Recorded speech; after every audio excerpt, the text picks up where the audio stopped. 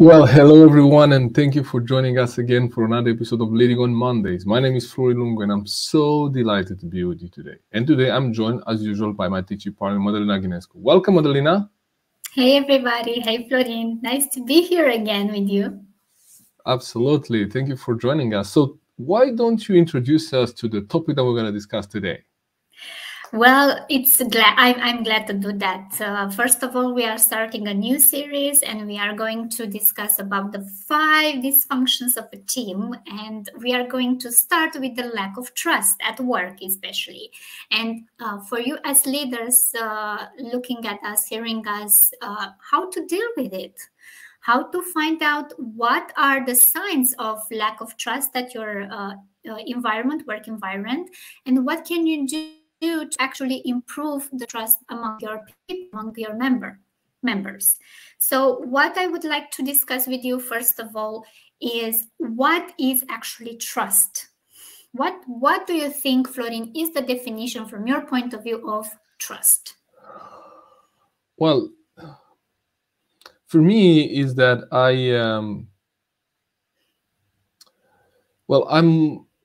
can open up to someone. Like I would not share things that are important to me with someone that I do not trust, because I don't know if maybe those things will be used against me, or they will be used, they will be shared with other people, and I don't want those people to know. So for me, it would be someone that I trust, would be a person that I actually share personal details with, someone that I know they will be there when they promise something that they deliver. They will be delivered. They will be there. Someone that, again, in the Nordic countries here in Denmark and Sweden, like I mean, most of my clients, we don't have a contract in place, a formal contract in place. So in other words, we trust each other that if I say I'm going to deliver this, I'm going to deliver. And if they say I'm going to pay you for that, they're going to pay me, right? And so again, many times I meet people and we don't even have an invite in our calendars and say, I'll be there at 2:00 on Tuesday. And in the beginning, when I came from Romania, I was not sure, okay, should I trust them? Would they be there? But because I was at the beginning on trying to build my network, I was there all the time. And I got surprised that people were just showing up at the time they said, and a few minutes early, every single time. And if someone didn't show up, well, they had the text message means, hey, Florian, something happened. But that was something new to me, right? That kind of trust, that you just say something to someone. And I realized that this is kind of the kind of trust that people give you. If you say I'm going to deliver something, you're going to deliver. But I'm not going to go longer than that, because I also have examples from maybe the effects of that on the other side. But yeah, that would be for me a definition of trust. That's how I would define it if I think about trust. So we identify, from your definition, we identify multiple things. And this is what I want to emphasize in this trust definition. First of all, trust is between 2 people. Yes, at least 2 people. But it's like a bidirectional way. It's between me and you, me and somebody else. And it's also related to the willingness of somebody to be open in front of other person. And also related to that is as you said, is the presumption that the other person will think of my benefit in this case. So if I'm vulnerable enough, if I'm opening up to somebody else, I presume that the other person will trust and will respect my vulnerability and will act in my benefit, because this is how this is what I shared with the other person. So it's a relation like this one. And if we also, when you also said, you said something else that we can add to this trust definition. You said that what you did, because you respected your word, the other person is respecting their words. Sure. Yes. Yeah. And it's about, okay, I am an honest person, I'm integer, and this is how I act around you. And in this case, is you are willing to act the same way with me, to respect your word, to respect me, to be honest, to be integer.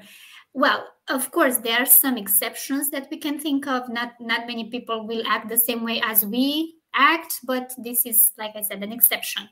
But usually the trust is like this, and I can be vulnerable in front of you. And let's now think a little bit about what is actually the absence of trust. Because we talked about the definition of trust, what should be in place for people to trust each other, and what is not in place for people to lack trust among each other.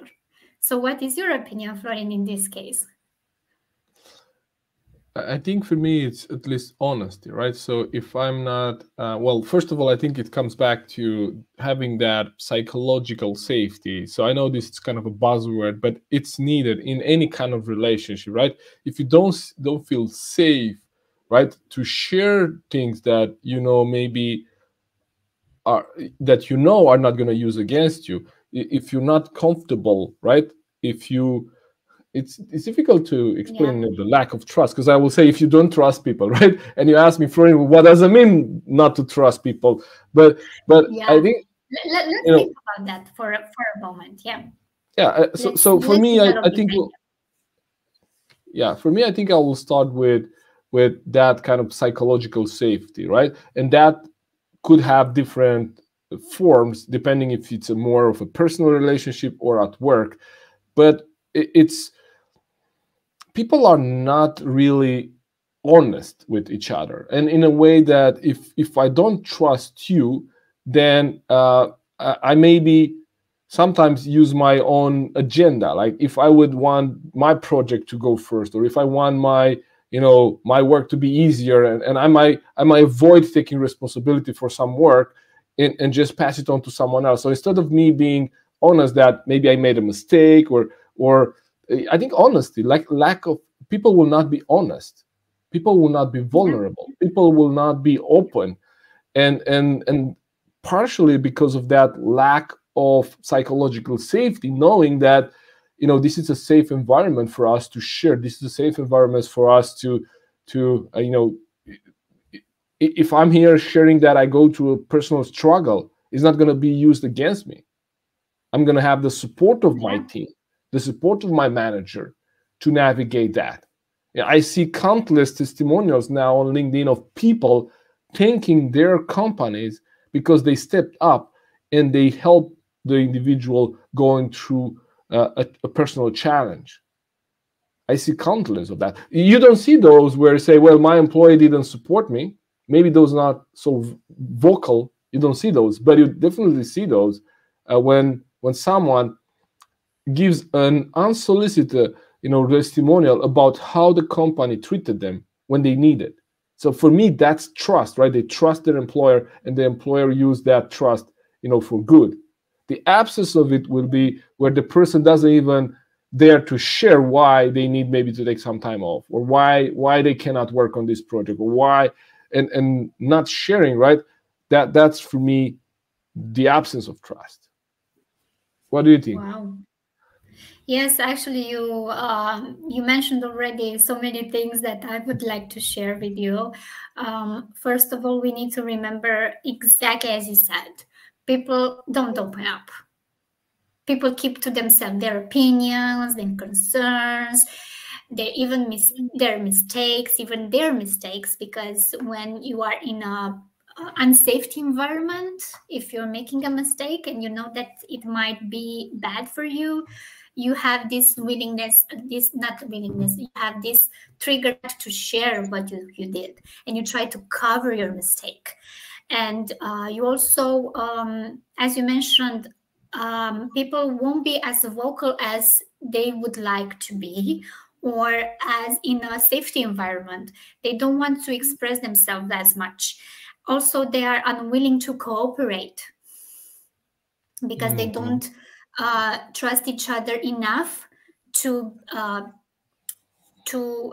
base themselves on the other person's skills or accomplishment or success. They just don't want to trust that. They just don't want to be part of that.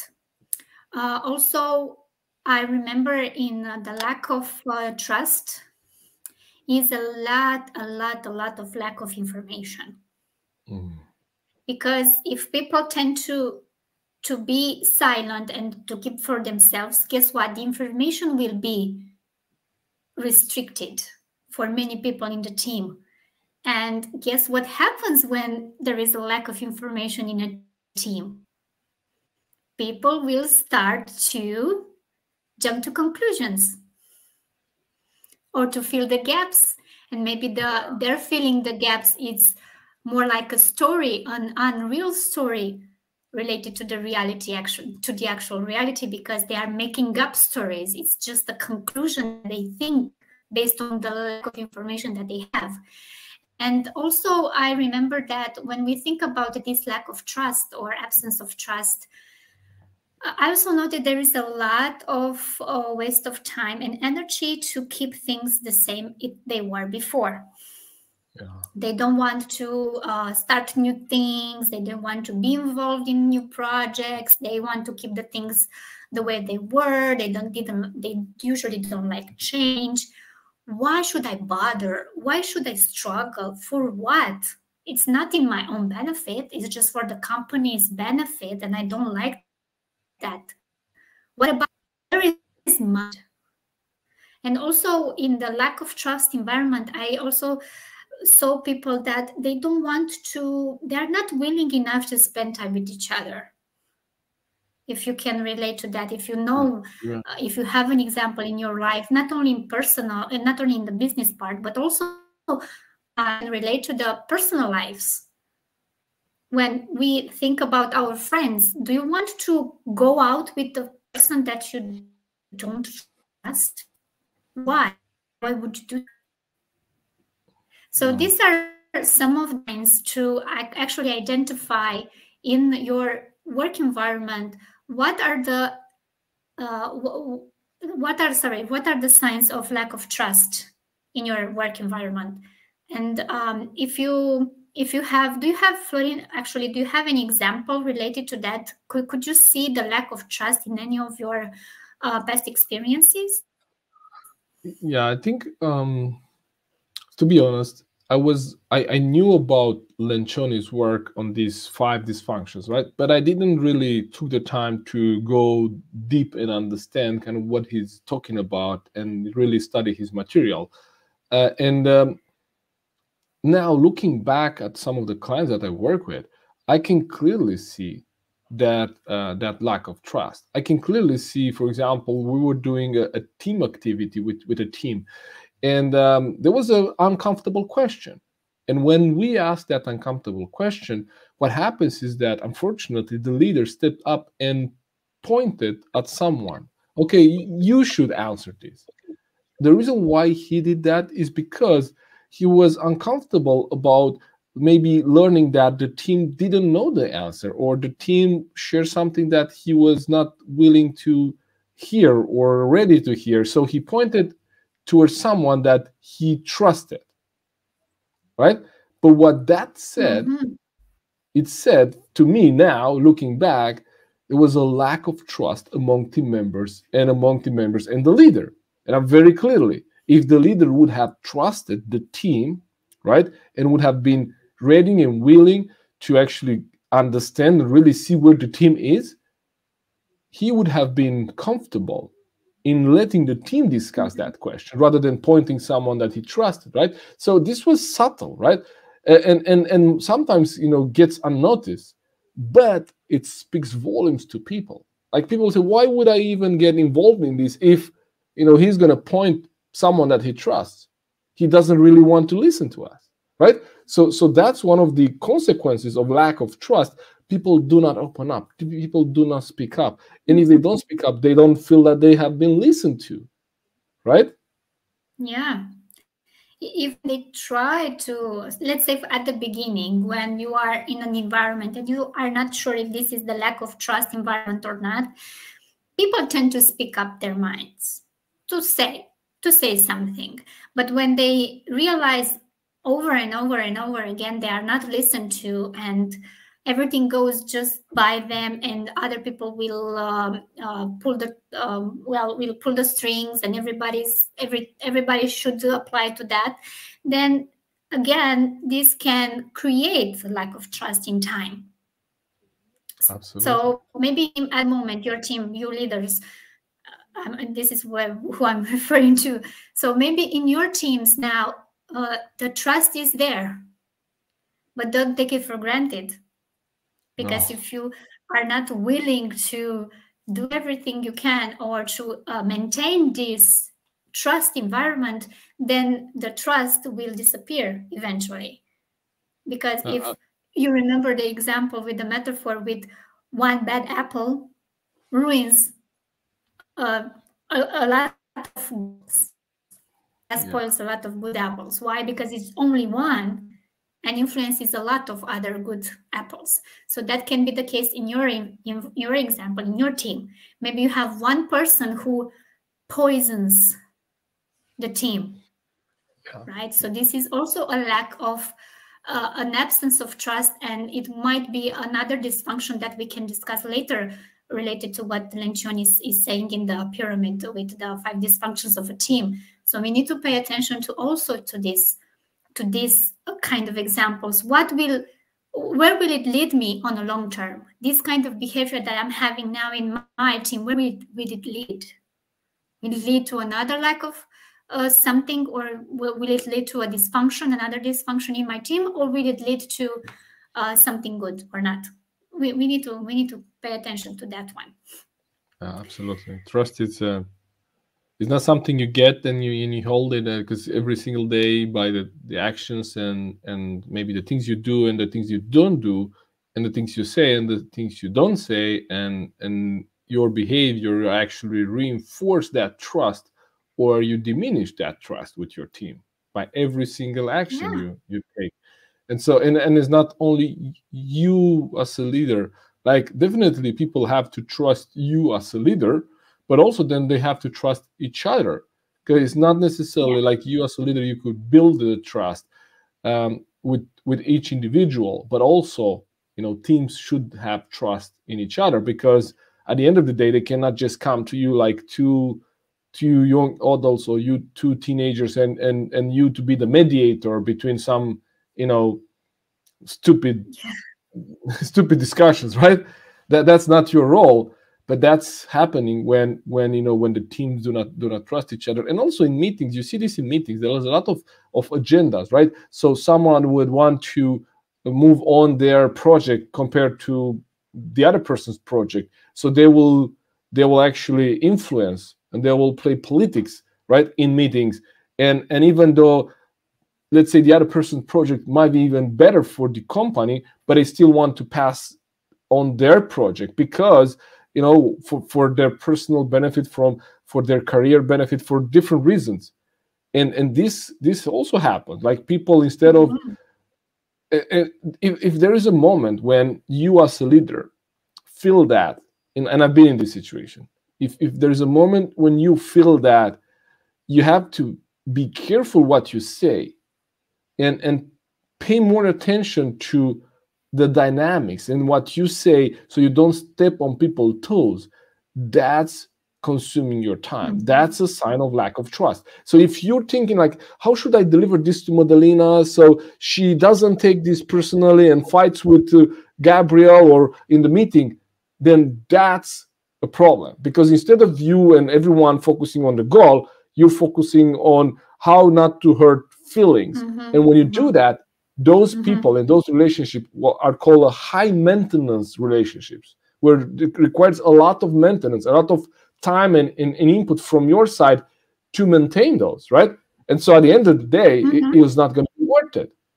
It will hurt everyone. It will hurt the productivity and everyone. And those that, you know, that really see it, and you know, let's face it, people see it. Like, you think they have not noticed, but they see what happens in the room. So if they see it and you don't do anything about it, we talked about feedback last episode, and if you think about feedback, you not doing anything, it's still feedback to your team. that you're tolerating this kind of behavior. So again, people, instead of opening up, they will close even more. Okay, I think I lost the connection a little bit. Yeah, I think now we are good. Good. Yeah. So let's get to the next point, because this is the most important topic. How to gain trust in a team. How can we increase trust in a team?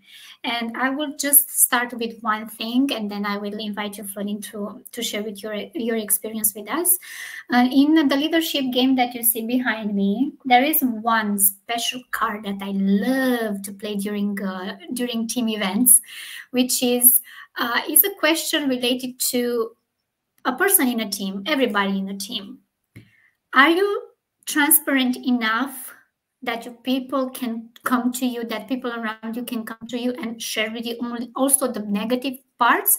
Or are you building or keeping a wall in front of you to keep people away? So this is a very, very, very powerful question, because then not for the leader, also for the members of the team, they need to look at themselves and see if they are trying enough to build on this trust among the team or not. So what are some solutions that you suggest, Florin, for leaders to actually increase trust among their teams? Your example is a really good one. And also, what I have found is that leaders would set the standard and kind of set the stage for the interaction between team members. Mm-hmm. So in other words, if playing that card in that game or in any other situation, if the leader is not going to be honest and vulnerable in answering that question, that will set the tone for how the other members are going to answer that question. Yeah. Right? So well, I've done exercises in the past where we just ask the leaders not to be part of the exercise, because we know people are going to open up more. But we also knew that the leaders not being part of the exercise, they will not really see, right, and get the first-hand feedback from the team. So when I've done this, there is a balance. Sometimes, unfortunately, sometimes it happens that we are called in to work with teams, and the leader doesn't want to be part of that because they feel that, oh, you need to fix my team. I don't have a problem. My team has a problem. And definitely, yeah, when the leader is not part of the experience, then we're not going to have the results that we want to have. So these kind of team experiences help a lot. Questions like that. Other questions or other ways we help teams is, for example, through personality assessment, like taking an assessment with one of our Maxwell leadership assessments, and then openly sharing, oh, this is what the assessment says, that I am too fast paced, and sometimes you as my team, you might feel that I'm pushing you, right? And this is also one of my weaknesses, which I know and I'm working on, right? So you as leader being vulnerable in opening up in front of the team and say, hey, this what the report says, it's really true, and this is really a challenge for me, right? And when I'm too fast, I ask you to stop me and to remind me that I'm going too fast and then I lost you. And this is something that then will allow everyone else to open. So we do this all the time with teams. Like, we take them through one of our assessments, then we create a group assessment, and we look at how the team tends to work together, and we look at what personality we have on the team and what kind of environment do they need, and can we offer that kind of environment. And then when we look at individual differences, now knowing that Madalina tends to communicate in a certain way, and some of these things are important to her, and she might be, for example, I'm not saying that this is your style, but I'm using your name as an example, right? So knowing that she might be sensitive to criticism, that allows me to adjust the way I communicate with her. So sharing about our, the way we are wired and our personalities helps the team to gain trust in us, right? Sharing personal stories. Another exercise we take teams through is for them to share personal stories or personal histories exercise, where we have them share 5 or 6 things about them, like the city they're born, how many siblings were in the family, what schools they went through, one of the best experience of their life, maybe one of the worst experience of their lives. So these things help us learn more about the person, right? And the person behind the kind of the mask that we put on when we are at work. So these things help. Another thing that we use with clients is 360 assessment, right? This is a tool that we have at Maxwell Leadership. And through the 360 assessment, a leader or a middle manager really gets, hands-on. We say objective, but it's not always objective, because it will be the opinion of their people, right? And their peers and the superior. So might be some subjective feedback in there, but still, like people will help you see yourself realistically. And if you as a leader, you're open to that, then of course that speaks about how much you trust the team, right? And those are tools that we actually use, and this is how teams could actually build trust. But also, like if you would be a leader, what would you do? Like outside of hiring a consultant like us, what would be some things that the leader could do themselves, right?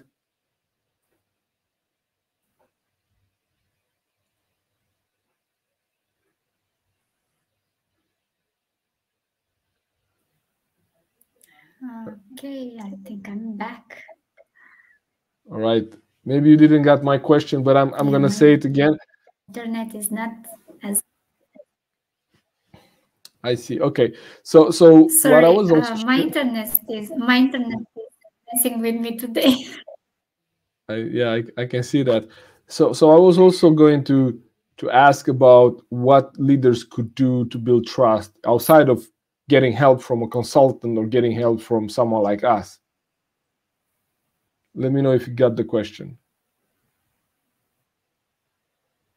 No. Can you repeat, please? All right.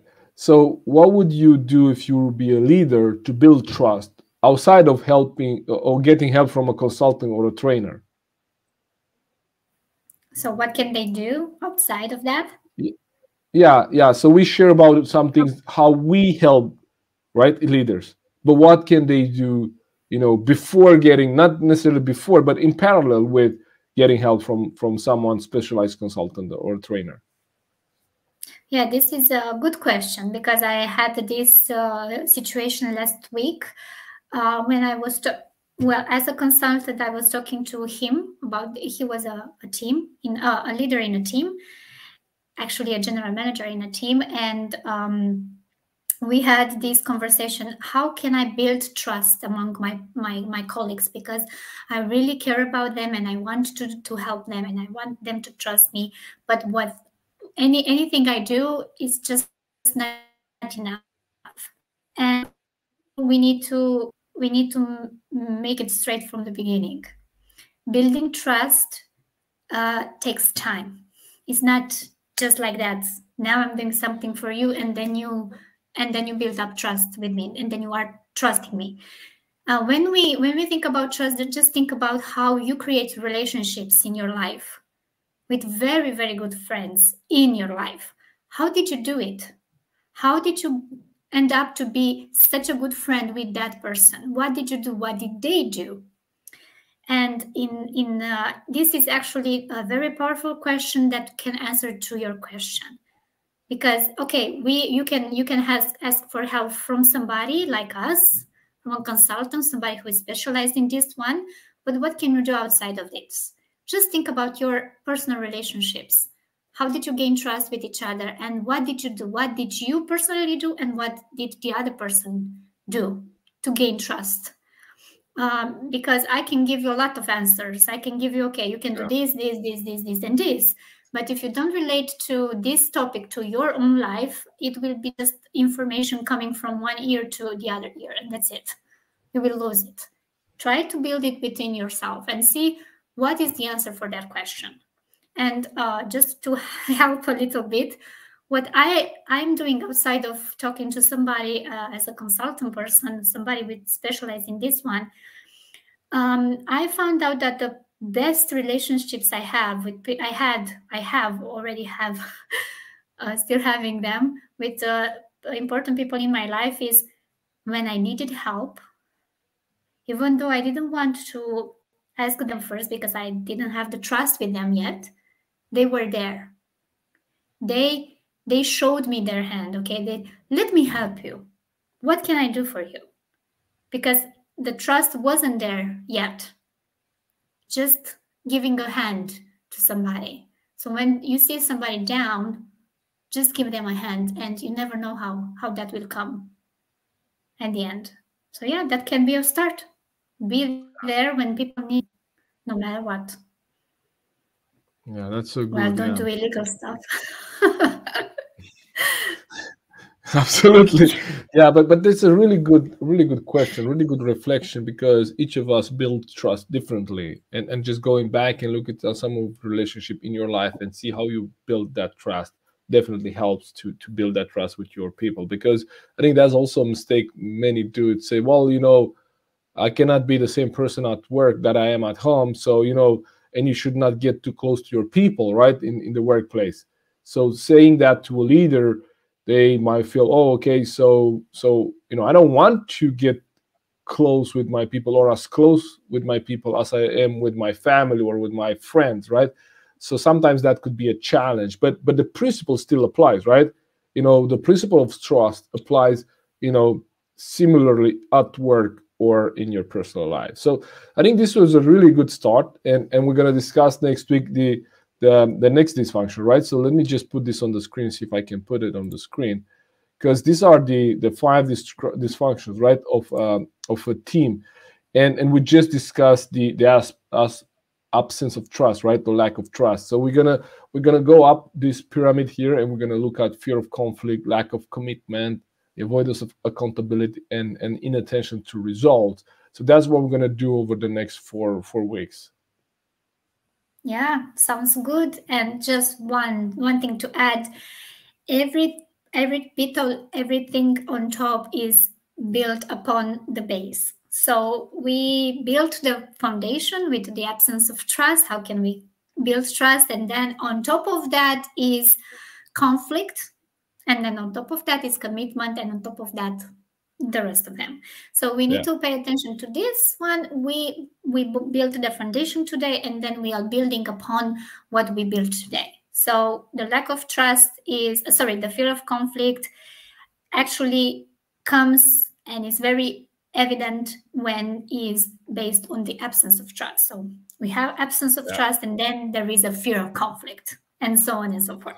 So looking forward for our next meeting next Monday. Absolutely. Same here. I'm looking forward to that. And I hope you got some value today, and we look forward to be back with you next week. All right. Take care. See you soon. Bye-bye.